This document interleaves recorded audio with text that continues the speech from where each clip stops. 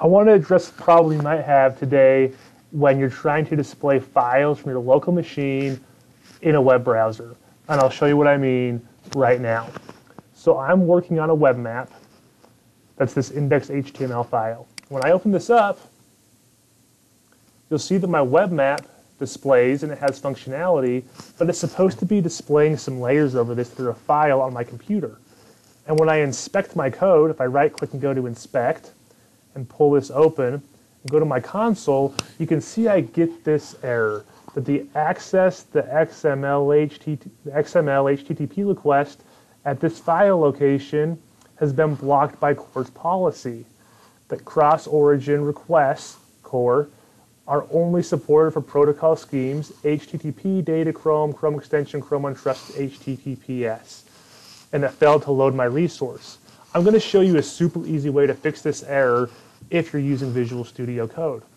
Now, when this is deployed, it's not going to be a problem because I'm going to host these files on the web. This is telling me there's a problem that it can't show me a file that's located on my personal computer because it's not originating from basically an HTTPS or HTTP address. Okay, so let's go to Visual Studio Code and fix this. So I'm back here. I have my index.html, my CSS, and my scripts here.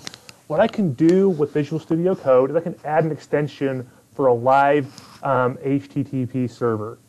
And I'm going to go to extensions over here. I'm going to search for live server.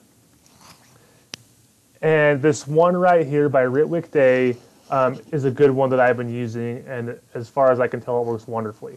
I'm just going to click install here, and it tells me that it's installed now. I'm going to close that tab, and now when I come to my index.html file, if I right-click on an HTML file, I can click open with live server. And now when I do this, it opens my map up, and you can see that I have that file showing up there. I didn't change any of my code. It shows that file. If I right-click and I do inspect and I look at my console, you can see that there's another error here, but it's not related to that data. And so I can still show that data. This is related to the favicon, which I don't have one, and so that's why it's not showing up.